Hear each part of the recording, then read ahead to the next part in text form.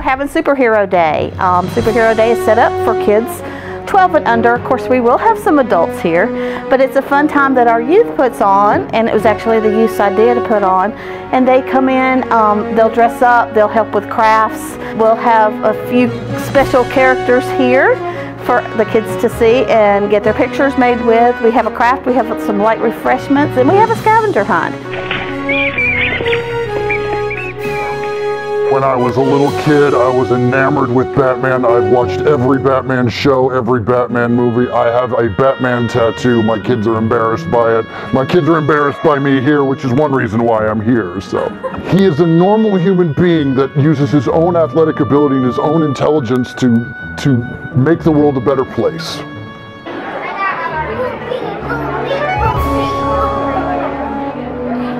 When you were a little child, who was your favorite superhero? Probably Captain America. I loved everything he stood for, and he's very handsome. What does Captain America stand for? He stands for America, he stands for what's right. Love it. I'll be running the bingo game, Superhero Bingo. Well, where they all have all the kids come in and stuff, and all the people, and I'll call out the numbers. It'll be fun. Because Captain America is a really good influence on children these days, and he's an American hero because he promotes strength and to have the courage to do things that others won't do.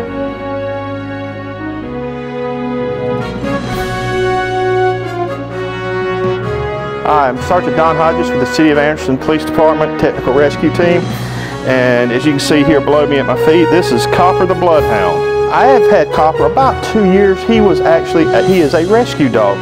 His owner said he was a little bit too rambunctious for her and her small children, and I found him here at the Paws out on 29 bypass, and he's been with me and my wife for about 2 years now. Copper actually works for the technical rescue team, and we track missing people, whether it be Alzheimer's patients, lost children, and such as that.